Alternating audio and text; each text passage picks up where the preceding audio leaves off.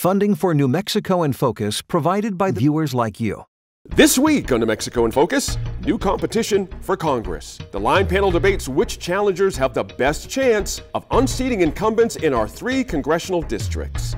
And, like many Western states, there are no inherent rights or claims that rivers have on their water. our land explores water rights laws for rivers across our state and why they could lead to more drying on the Rio Grande.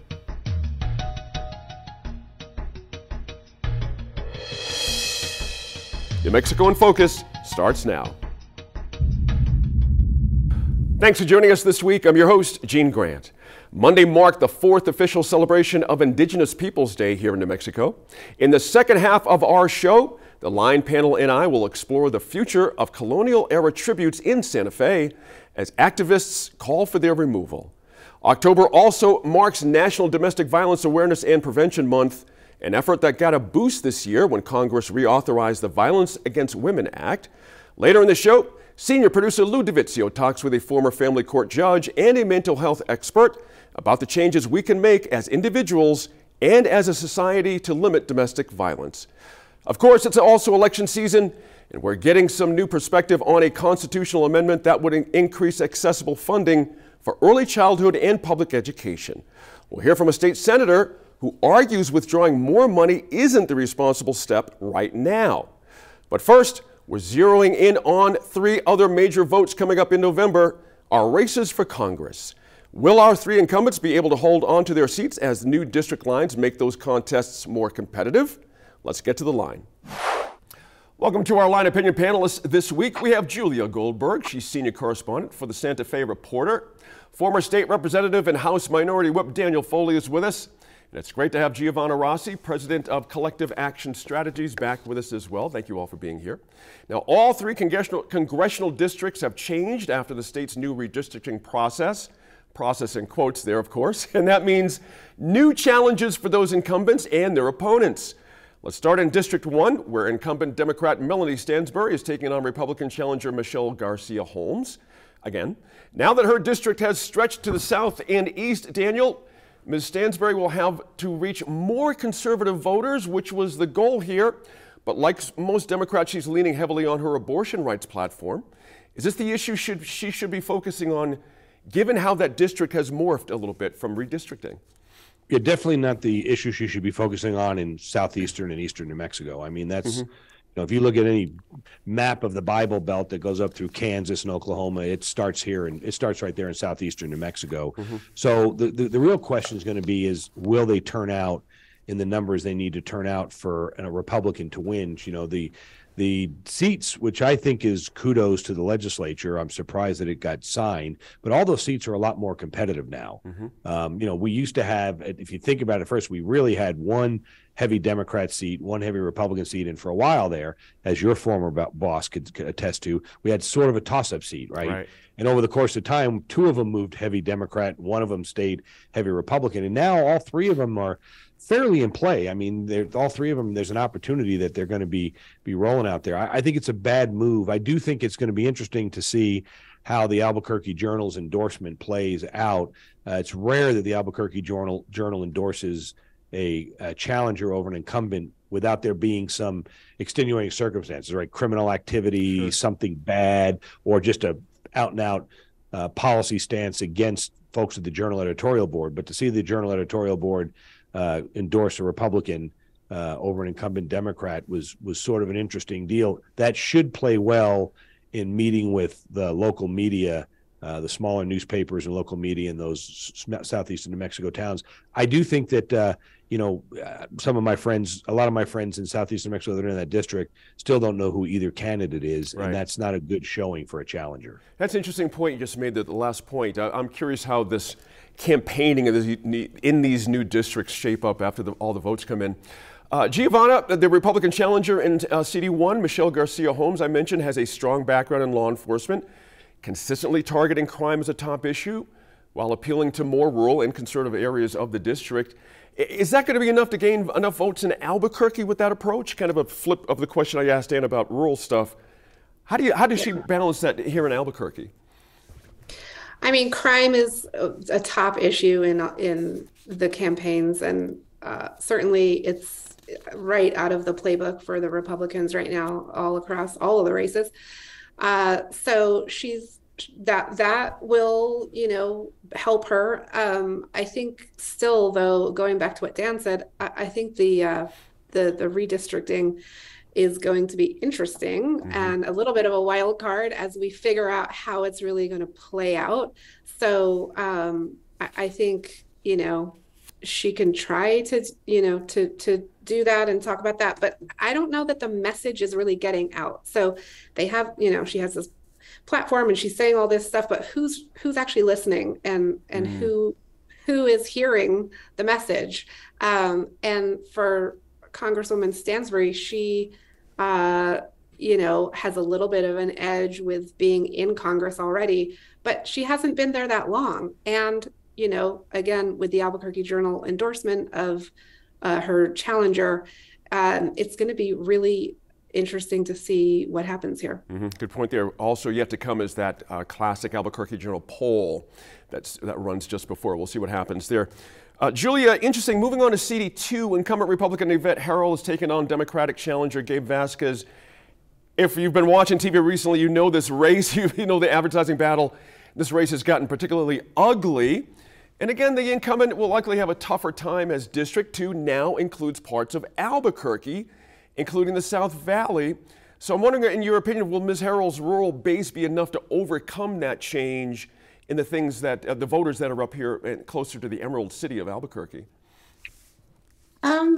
I don't know. I know that 538 has District 2 in its list of 12 seats that are possible to flip Democrat. They've got it with 43 to 100 odds. So I do think it's in play, as Dan put it. And I also think, the incumbent is one of the more extreme candidates in this election in terms of Republican candidates, and certainly more extreme than in the 3rd Congressional District in terms of her stances about the 2020 election and such. So I think he's right to be attacking her along those lines in terms of making that public. So I think it's not outside the realm, and certainly the redistricting makes it more possible than it would have been.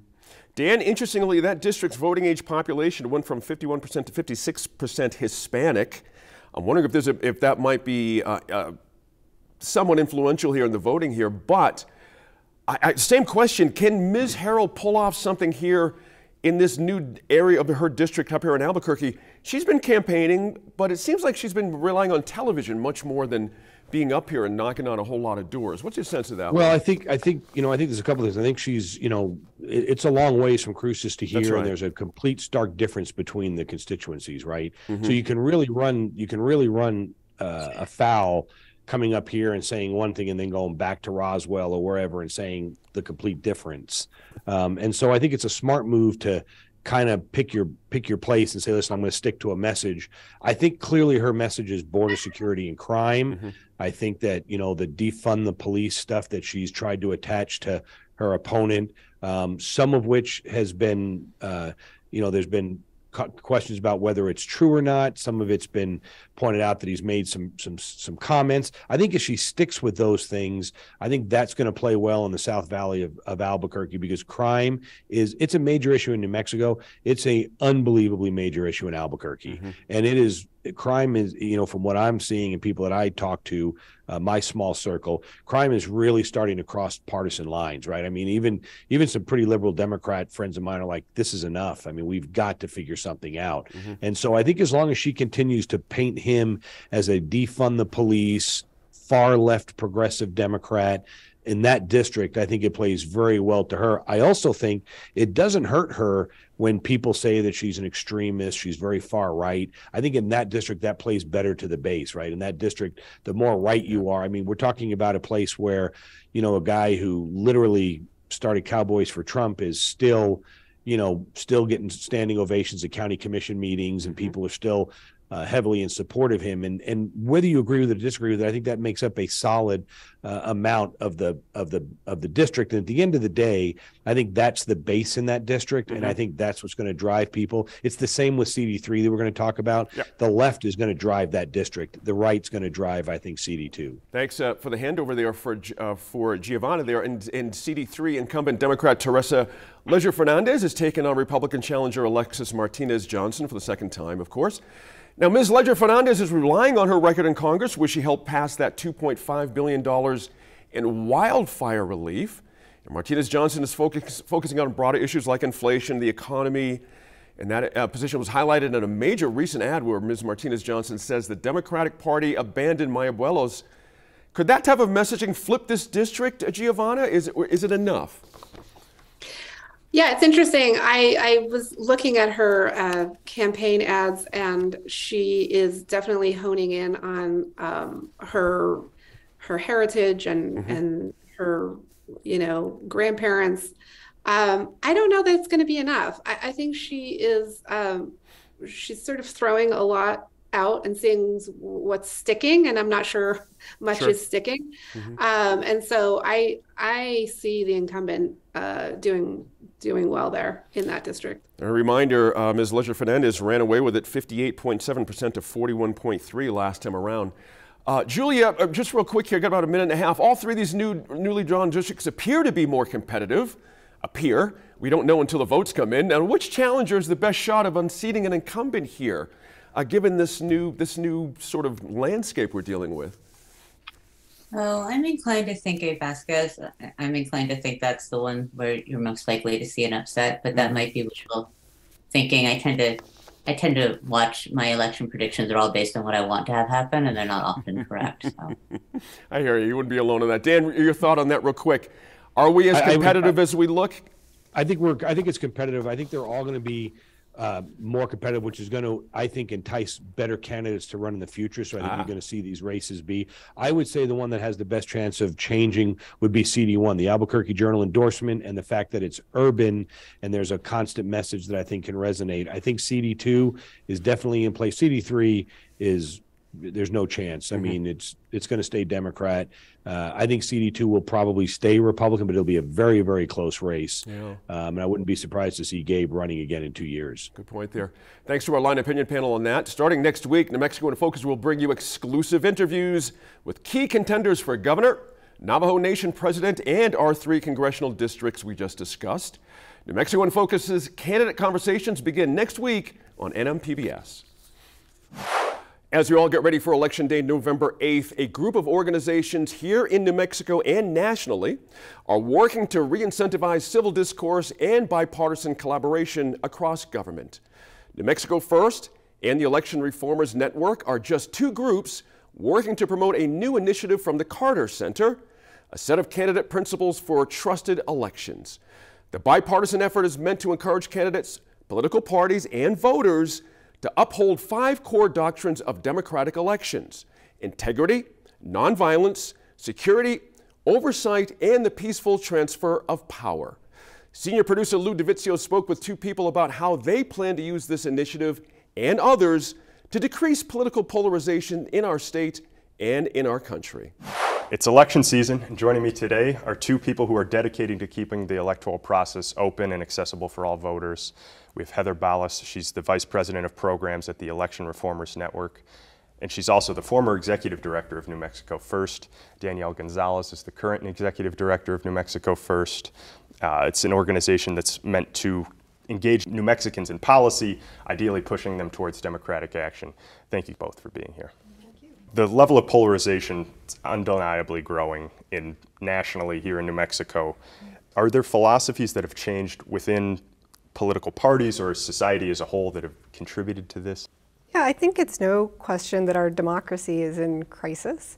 And it's not just the democracy overall, but it's the fabric that holds us together as a society. And I think one key change that has happened over the last 10 to 15 years is in politics, there used to be incentives to work across the aisle. When New Mexico First was founded in 1986, it was founded by Senator Domenici and Senator Bingaman, a Republican and a Democrat, who had experience of working together and saw the true benefits of working together. Now we live in a society where if you're a Democrat who works with Republicans frequently, or you're a Republican who works with Democrats frequently, you get called bad things. And it really makes me think about, there's this comic that I saw, I think it's a Far Side comic, and it's two dogs sitting at a bar and they're drinking a martini, and one dog's turning to the other and says, "It's not enough that us dogs win, the cats have to lose too." And that really is how things are reflected in society today. And it's not just the partisan differences that I think are increased, it's hard for us as Americans, as New Mexicans, to work across difference, to work across urban versus rural, or age, gender, race. There's just become so much divisiveness in our society overall, which has huge implications, not just for democracy and elections, but also education and healthcare and so many other important issues. I think the biggest drivers of the changes are social media and the rise of cable news. At least I would say those are very significant drivers of the type of polarization that Danielle is talking about. Both of those types of entities, whether for easy ratings or multiple clicks, tend to say that every issue is divided upon an extreme right and an extreme left, right? It's easy to book guests that take that approach, and it's easy to put the extremists on screen because they're the ones that are going to say the most outlandish things and the things that are most going to be quickest and easiest to going forward. But in my view, the taking of any issue and boiling it down to an extreme right and an extreme left is unconscionably reductive. Now, these candidate principles, can you describe exactly what you're asking candidates to do? They're sort of predicated on the notion that the same notion that we all probably got in 7th grade social studies, the one that says democracy is predicated on the consent of the governed, right? Consent of the governed means that we, as the people that are willing to be governed, say, yeah, okay, I'm on board. We're on board if we have confidence in our leaders and we have confidence in the process by which those leaders were selected. So there's a whole host of ways that we can strengthen those things. One of them would be these candidate principles for trusted elections that do ask our candidates for public office to agree to 5 baseline principles for practical and ethical behavior as it comes to how they're running for office. And that includes being honest about the electoral process. That includes denouncing threats or acts of violence against their opponent or their opponent's family or election workers. That includes respecting people's right to vote free of intimidation. That includes ensuring that poll workers themselves that are representing candidates behave respectfully when they're doing that poll watching job. And lastly, and probably most importantly, is adhering to the rule of law. That means recognizing at the end of the day who won or lost the election. And that's not saying that if somebody who's running for office can't call for recounts and can't take concerns to the courts. But at the end of the day, once all of those legal contestations are decided, we're asking candidates to say we'll follow the rule of law and accept the results as are ultimately decided either by election officials or the courts. Now, Danielle, are you aware that this is something that New Mexican voters wanted to see, to know that this is where their candidates are coming from? Yeah, which is fascinating and kind of counter to the whole conversation that we were just having. But yes, there's actually been polling about this. When you ask people, would you vote for candidates who would stand up for what's right, who would follow the honest processes, who would support the results of the election, people actually say yes, and it's pretty compelling. And so we're really excited about that and excited to be one of the organizations here in New Mexico leading the Candidate Principles Project. But it's not just New Mexico first, so it's the New Mexico Chamber of Commerce, New Mexico Open Elections, the New Mexico Local News Fund, New Mexico Public Broadcasting Service. It's exciting that there's so many organizations that just represent a variety of perspectives here in New Mexico coming together to work on this project, which is essentially reaching out to candidates across the state and asking them, will you sign on to these principles? And then a whole second part of it is promoting that to the voters. And again, as we just discussed, it's really exciting that voters are actually saying, you know what, this is something that might guide and inform my vote. Now, You mentioned to me in our pre-conversation about some reforms that could happen to also push this along. So it's not directly tied to the candidate principles. It's instead a standalone bill that we hope will be introduced in the upcoming legislative session. And it's focused on the role of the Secretary of State and our county clerks. And just this week, the Election Reformers Network has released new national polling data that asked voters how important it was that their election administrators behave in an impartial manner. And it won't surprise you to know that Democrats, Republicans alike, they want this badly. They think it's very important, to the tune of 95% of them think it's very important. And then when you take that group, though, and you pull it down a little bit further, 68% of them, 2/3 roughly, of the folks polled also said that they have a hard time trusting the impartiality of their election officials when those folks are elected with the backing of a major party.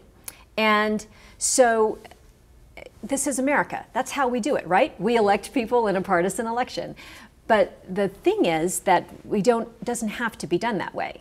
And so the opportunity to say, how do we sort of depoliticize those roles, also has a profound effect on the confidence that voters have that the election's being administered fairly. So the bill that we're looking to introduce would do three things, and they're just common sense, simple things. One is that election officials would be prohibited from endorsing candidates in the elections that they're overseeing, which most people go, well, aren't they prohibited from doing that already? And the answer is they're not prohibited, but most of them don't do it. It would also prohibit them from fundraising for candidates in the elections they're overseeing. And it would require them to recuse themselves if there was an election dispute over their own race. So three simple common sense things. In doing that, the suggestion is not being made because we're trying to be accusatory or imply that those folks are doing their jobs badly right now. I think quite the contrary. They're doing heroic work, a job that's really hard, and in the political environment we're in is getting harder every day. Now, looking ahead to November 8th, is there anything that either of you would be looking for, some sort of a barometer through voters, through public perception, that we're on the right track, moving a little bit away from that ultra polarization and towards strengthening and reinvigorating our democracy? I mean, I think I would be remiss to not mention the candidate principles. Sure. And so to the degree to which candidates are willing to sign on to those principles and which voters are saying these matter to me, I think that's a huge indicator and barometer that this is important. I think the other is obviously voter turnout rates. That's critically important. And then I think once the election comes and goes, we really need to have folks accept results when it's clear. And so to Heather's point earlier, that it's entirely acceptable to issue challenges, to ask for recounts, but there is a point at which candidates and their parties and their supporters must accept those results. So I think if all of those things happen, I think that's the best indicator that we are in a good place. But I won't pretend that it all is going to end on November 10th. Right? Like, this is the midterm election. We've got another election coming in 2 years. And so this is just going to continue to build. So I'm really excited to think about this as sort of a first step, or all of these initiatives together as first steps to help rebuild what has begun to break and to have some cracks, as we talked sort of at the beginning of the interview. Heather, something you'll be looking for in this election moving into 2024 also? Something that I'm looking for right now on the candidate principles front is not just for the candidates themselves to sign on to those, but also for organizations and voters. And so one of the things I would share with your viewers is that whether they're running for office or whether they simply like the concept, that people would say, yes, I want my candidate to take this kind of approach, they can voice their support signing on to the principles that we've talked about at any time at the website principledcandidates.org. Heather Ballas, Danielle Gonzalez, thank you both for joining us. Thank you. Thank you. Water in New Mexico is managed on what's called the priority administration system. And this is, like most other Western states, managed on a similar system. And it's a system of extraction. It's a winner-take-all kind of system. And how it works is that permits are issued for water right users until there's no water left.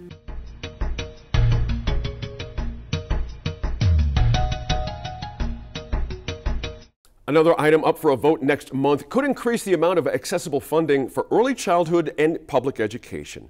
Constitutional Amendment 1, located on the back of your ballot, would increase the amount of money taken out of the Permanent Education Fund, also known as the Land Grant Permanent Fund.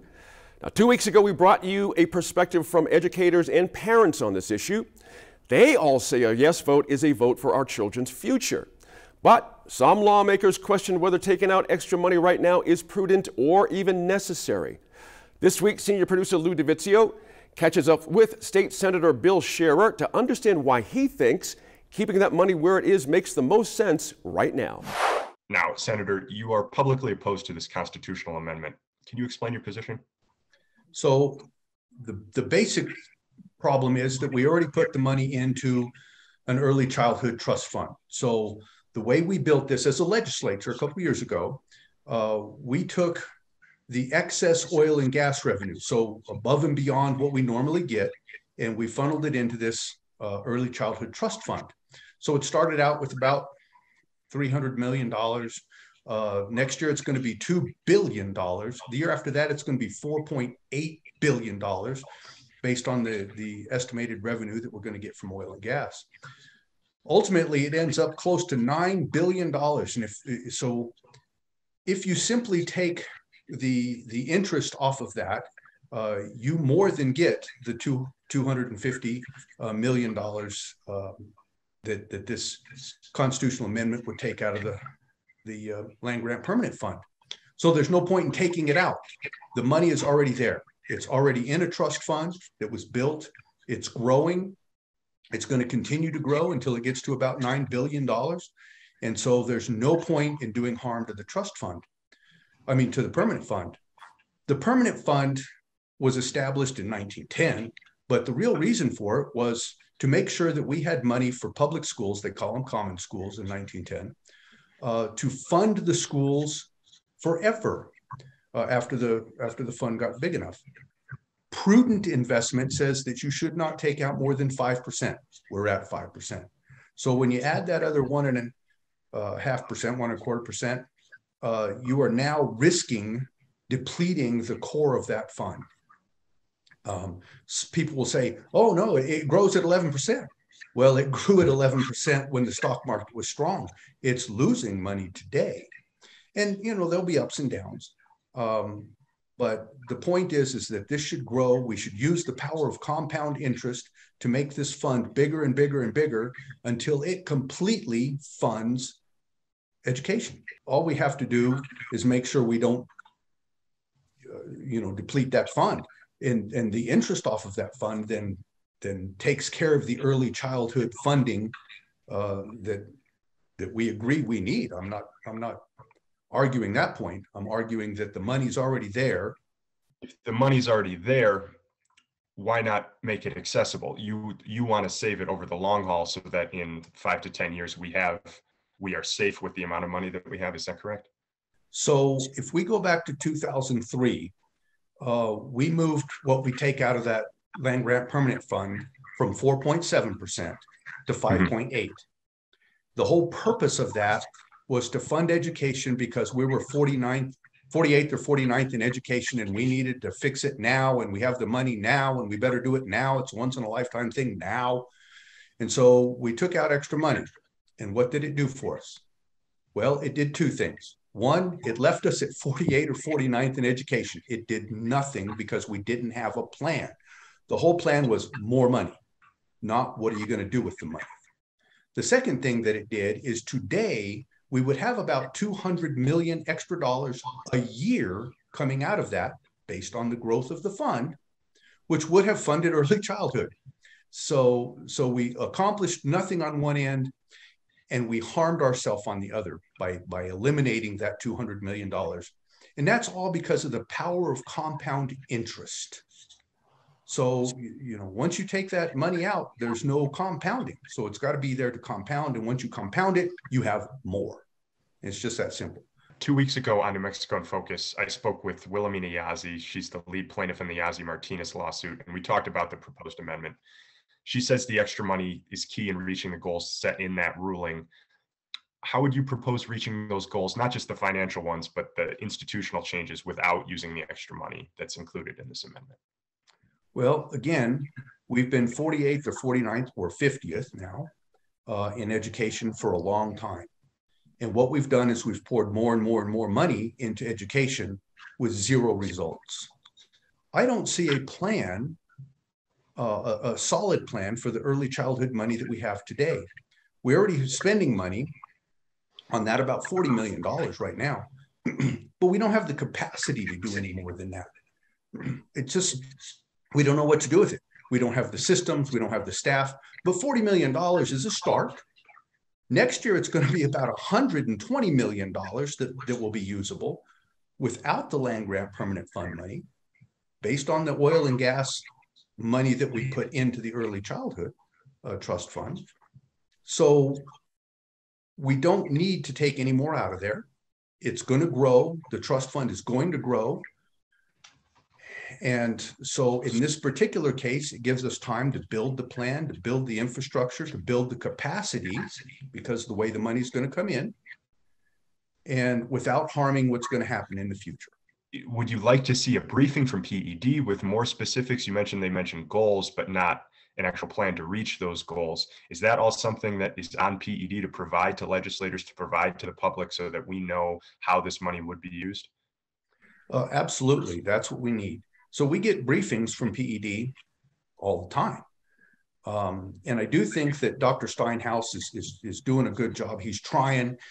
He's really involved. I think we've had a series of superintendents that aren't doing this, cabinet secretaries that aren't, they're all about the goals and saying really cool things, but it's not about saying anything, it's about doing something. So, an intention is not a result, as some people are saying. And so we need to see results. What are you doing? Thank you to Senator Scherer for his time.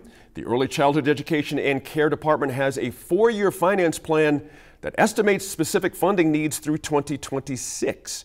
You can find that link to that information online at our 2022 election page. Just go to nmpbs.org and click on the election banner. And you can watch Lou's interview with educators and advocates for Constitutional Amendment 1, including Wilhelmina Yazzie. That's online right now at the New Mexico in Focus YouTube page. Now, time to bring in the Line Opinion panel once more to talk about the future of multiple monuments in the city of Santa Fe. Protesters demonstrated in front of the memorial to Kit Carson Monday while honoring Indigenous Peoples Day. In the plaza, dancers and other Native groups gathered in front of the remnants of the Soldiers Monument, which was toppled in 2020. Right now, there's no consensus on how we should move forward with either of these monuments. But let's start with Kit Carson. Native activists and others want it taken down, Julia Goldberg, because of Kit Carson's role in colonizing the West, specifically the Long Walk of 1864, which forced Navajo families from their land with many deaths that happened. Is that step one here? Is that the focus of this argument? Is Kit Carson, that statue, is that when we start, or is this just part of a bigger conversation here? I think it's part of a much bigger conversation. In the aftermath of the toppling of the Plaza obelisk, the city hired a contractor and had a years-long process of conversations and surveys. That group submitted a report in August to a final report. It's 145 pages long. It has an additional 100-page appendix. Wow. It's very long, in other words, and it was based on, they did a lot of public conversations, again, surveys. And I called the city yesterday to find out where things were at. The city council's having a study session on that report at the beginning of November, and not voting on anything, but starting to kind of unpack what is a very robust report. And one thing that stuck out to me in that report was that the contractors, Artful Life, said they spent the first 3 months meeting with people who thought they were entering a process like Albuquerque had when it dealt with the Oñate statute. That'd be 3 months. The contractor would say, okay, here's what you have to do. Whereas Santa Fe's process wasn't to say, tell us what to do with the obelisk. It was like, unpack everything that's happened and why this is happening. And so you've got 200 pages of people weighing in about racism, about their experiences with racism, about how Santa Fe has dealt with cultural differences, how it should deal with cultural differences. And they did not make a recommendation other than they said, you need to be more transparent, because even even people who are on completely different opposite sides of these equations agree on one thing, which is that the city has not done a good job at handling it. And part of that has been that they are not communicating what is going on. I mean, I had to call the city and say, what's going on at this point. So they're recommending that some signage be put up right now where there's a box that says, here's what's happened and here's what's happening next. Here's our process. And that the city needs to decide, are you going to restore the obelisk and put it up? There are two options they said was restore it, put it up, and have new language that explains, puts it in context, or put something new up. And create a process to decide which of those things you're going to do and how you're going to do it. So that's kind of where it stands. I think, you know, by the time climate change destroys the planet, something will have been decided. That's my prediction on that. Whichever comes first, exactly. Yes. Julia, just one more question, Julia, real quick.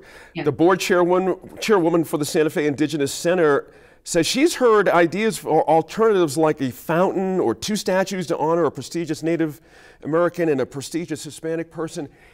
You know, what have you heard about what the alt plans might be if the Carson statue actually comes down?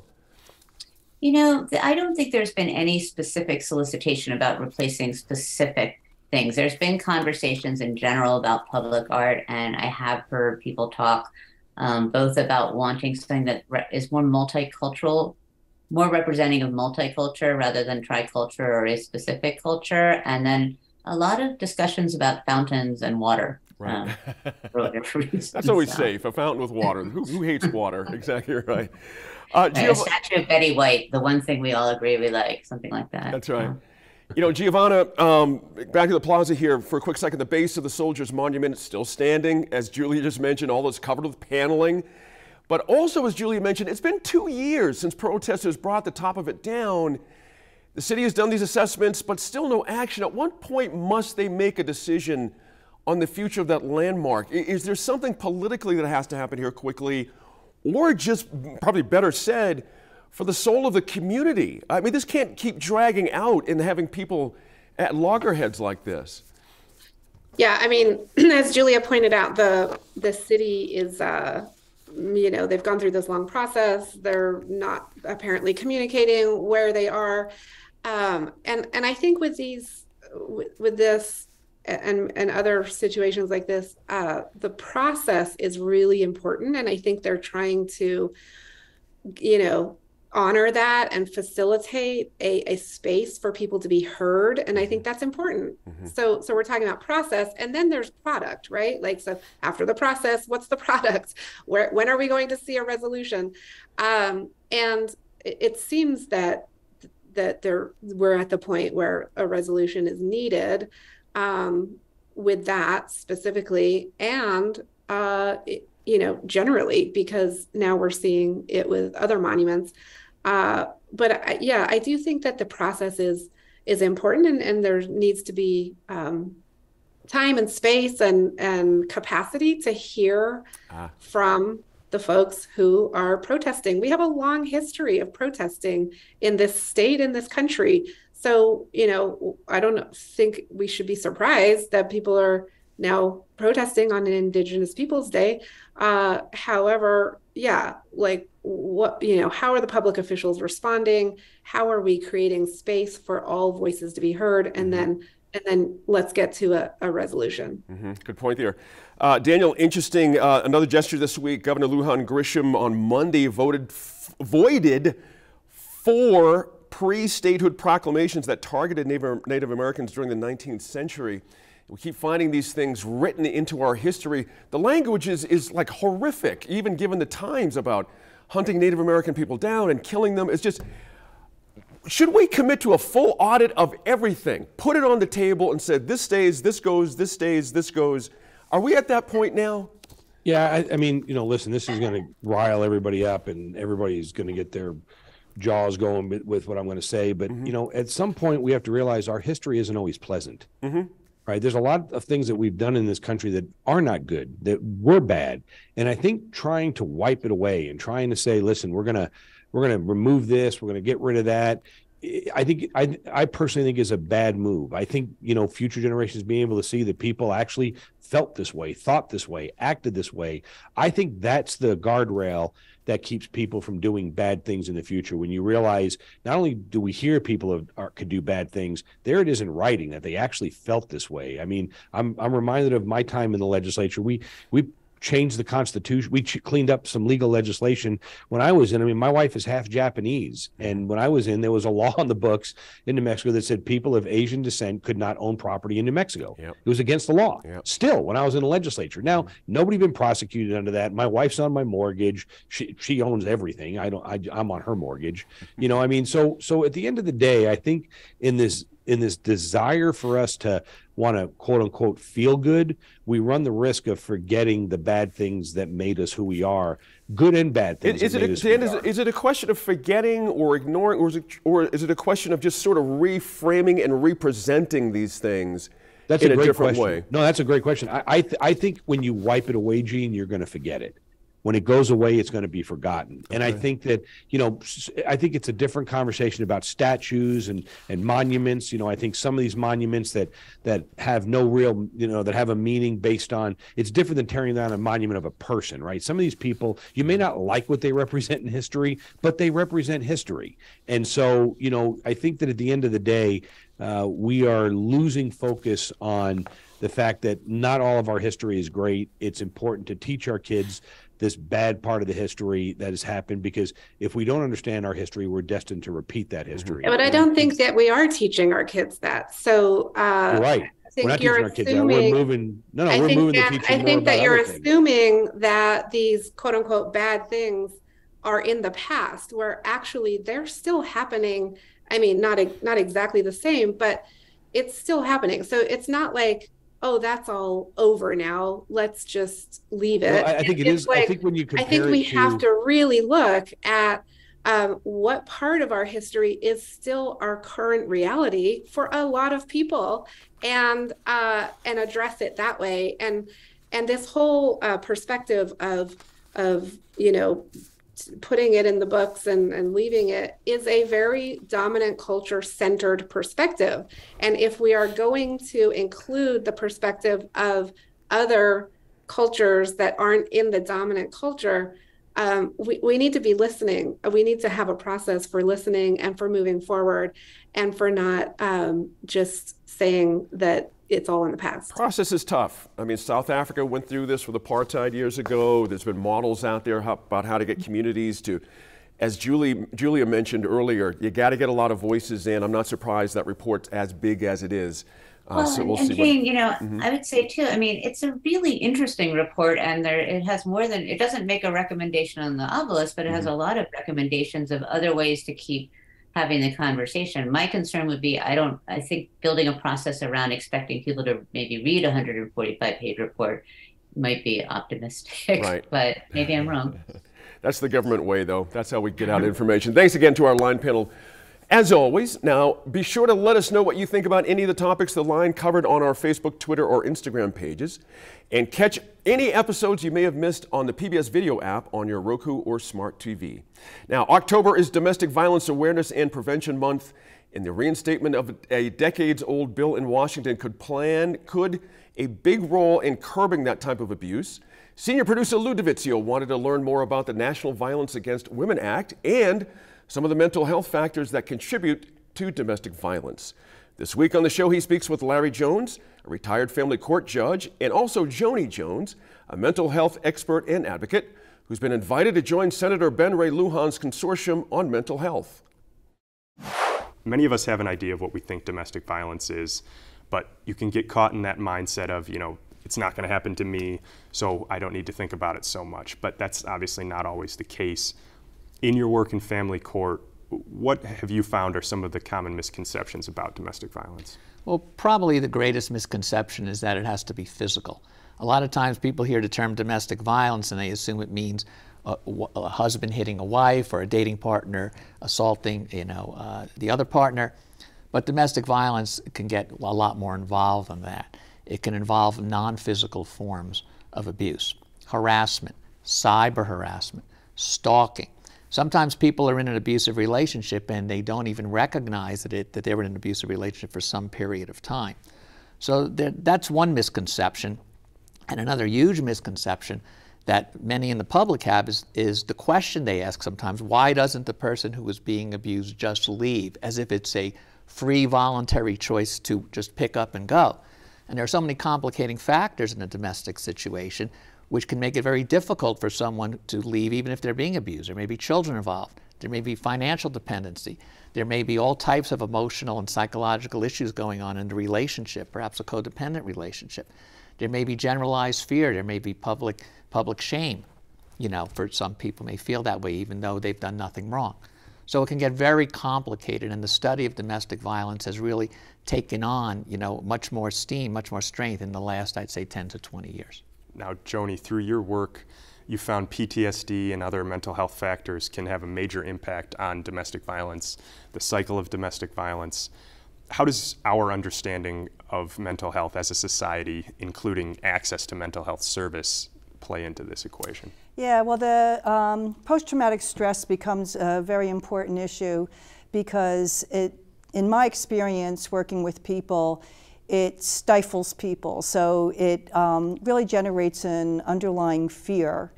And they think that when they have mental health challenges that they're going to go on maybe some medication to address, you know, the PTSD or the anxiety or the depression.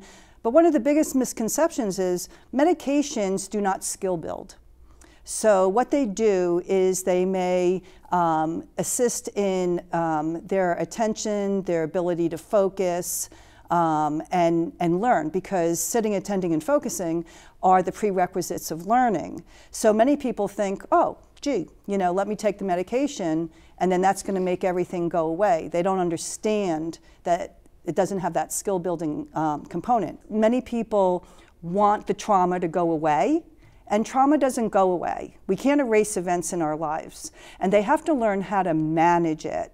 And triggers can happen at any time. You don't know when those triggers are going to happen. So when they understand that response and they're getting that, oh, you know, there's an alert that there's some type of threat or the danger, they can learn to push that pause button. When they learn to push that pause button, it becomes very important, because when you go to high levels of those hormone surges, you're actually put into the part of the brain where you become very impulsive, very reactionary, and you go on to the what ifs, what you believe is happening. And since there's no logical thinking, there is no decision-making capabilities. So we really have to teach people to manage it so that they can get to the part of the brain that is non-reactionary, that it looks logically at things, and they're able to make informed decisions. Now, you talk about trauma and skill building. Those are particularly important through your work. I know you found this for children who witness domestic violence and other sorts of trauma. Can you explain how we can help children who do have to deal with those scenarios? Yeah, it becomes very important because we have to recognize that everybody has their individual responses. Some people may adapt to it as being norm. You know, they're learning. We're not born with knowledge, we're born with the ability to learn, and if that's what they're learning, then that is what they just might adapt. And we have to look at what happens when the children even go into young adults, you know, or adults. Are they going to not recognize the signs of any type of abuse because they've adapted it to the norm? Have they become a perpetrator themselves, you know, because of that learned behavior? Or as adults, have they gone into where they become more empathetic and they take an opposite approach and they will not, you know, carry on any of the traits of the abuser? So it's very, you know, individualized. Earlier this year, President Biden signed into law the reauthorization of the Violence Against Women Act. Can you describe for our viewers how that action will help increase awareness and enforcement? What the federal bill does, it does several things that are helpful. First of all, it's a funding bill. So it provides a lot of funding for state agencies and nonprofit organizations to basically provide services and resources to survivors of domestic violence, as well as training for law enforcement, for educators, things like that. Number two, it provides a great roadmap, in my opinion, of public policy straight from Washington about the importance of preventing or fighting domestic violence. Because if you read through the act, and it's a lengthy act, but if you read through even the summaries, you'll see that they focus on inclusive type language to try to protect and recognize that there's been domestic violence in a lot of underserved communities, the disabled, the elderly, like Joni was talking about, in rural areas, young children, the LGBTQ community, the Native American community, and which is important, and obviously in New Mexico and other parts of the country. And also, from a legal standpoint, the bill is very important in New Mexico because it provides tribal jurisdiction on certain criminal acts that previously did not exist or existed on almost a limited basis. It was expanded so that if domestic violence abuse occurs on tribal lands, that there can be consequences against the defendant greater than there were previously. Anything that people should know about domestic violence, about their understanding, about our society's understanding on it during this month? Yes. First of all, if anyone feels that they are the subject of domestic violence, they should seek help. And there are lots of different ways to seek help. You can consult, there are many good organizations in New Mexico and throughout the country, nonprofit organizations, governmental organizations, that their whole function, or a large part of why they are there, is to help people who are in a situation where it's abusive, where it's violent. Domestic violence doesn't just go away on its own. To stay silent about it, even though you can understand why some people historically have chosen to, very often it gets worse. Joni, final word to you. What should people know during this month about resources, about how they should handle a situation like this? Well, I really think there needs to be a public awareness because, as Larry alluded to, many people don't talk about the abuse that's going on. And there's various reasons for that. You know, we should look at any type of change that we see occurring in an individual and to be very comfortable to even talk about it. Because one of the things that I do want the public to know, and this is a very big misconception, because when we're talking about mental health and we're talking about depression and people feel that there's no way out, they start to contemplate suicide. And people think that if they ask somebody if they are suicidal, that they're going to put that thought into their head. And that is not the case. It's not the case at all. There's a lot of research on it. It's just, again, another conversational starter. And I think that's what the public needs to be aware of, you know, the vigilance, the awareness, and to take action on that. Thank you to Joni and Larry Jones. You can watch Lou's full interview with them online right now on the New Mexico in Focus YouTube page. That includes perspective on some of the legal difficulties that result when domestic violence victims recant their statements. We also have a variety of resources for people who might be involved in a violent domestic situation. Just look in the description of the story on our YouTube page or on social media.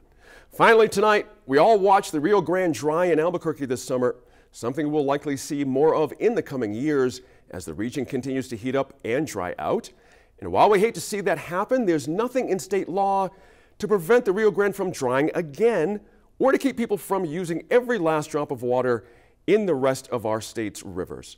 Our Land City producer Laura Pascas went to the Rio Grande to explore that issue with Audubon Southwest's Paul Tashin. For decades, the Rio Grande downstream of Albuquerque has dried during irrigation season. Not a lot of people pay attention to that. But this summer, in July, the drying marched upstream into Albuquerque, and people noticed.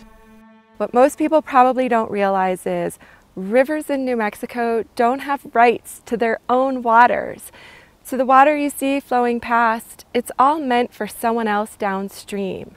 And sometimes what that means is there's not enough water left for the river itself and the species that rely upon it.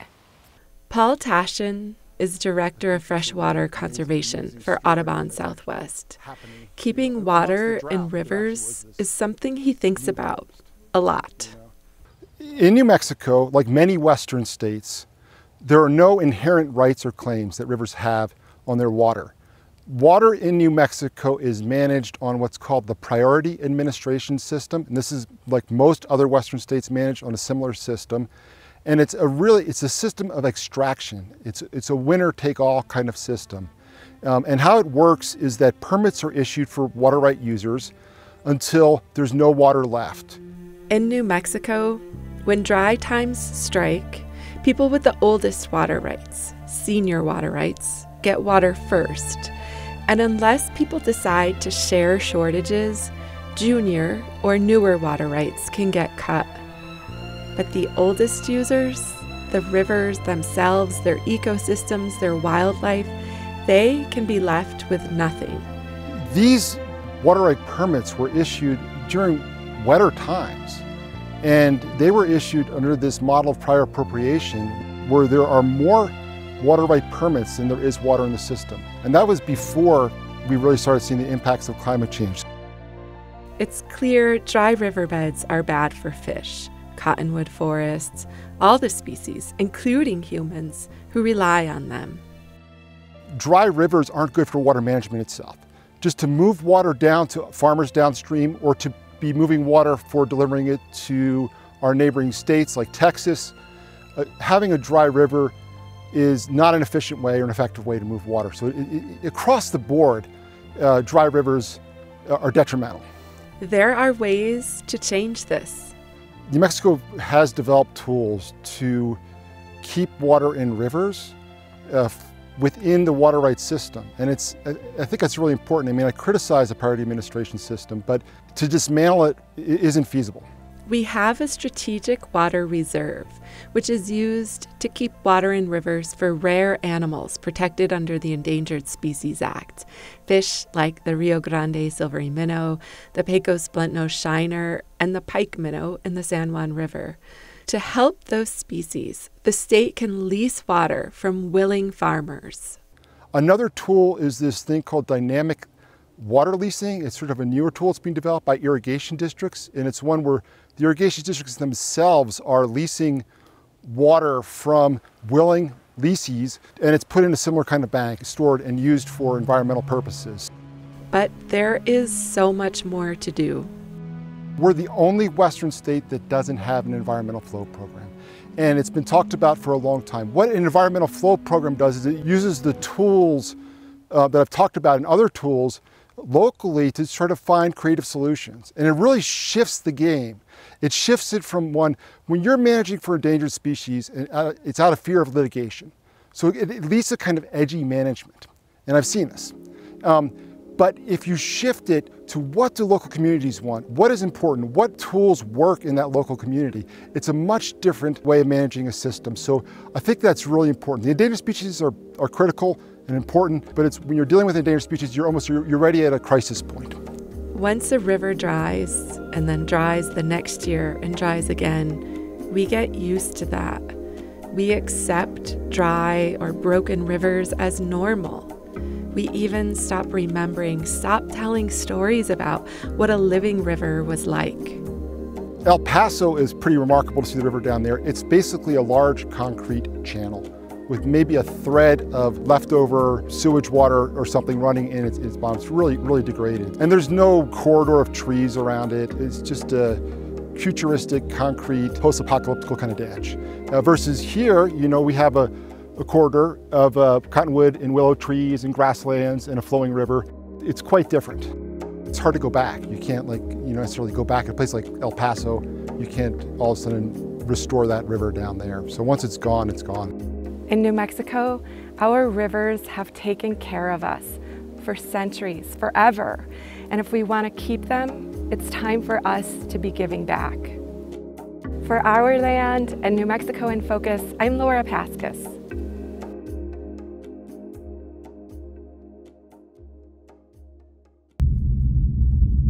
Hey, don't forget, next week we start our candidate conversations with Race for Governor, the race for Navajo Nation President, and our 3 congressional districts as well.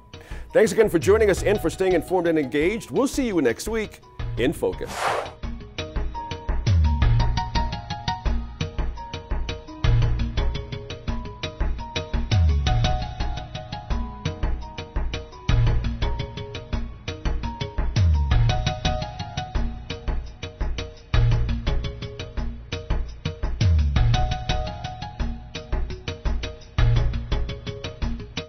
Funding for New Mexico in Focus provided by viewers like you.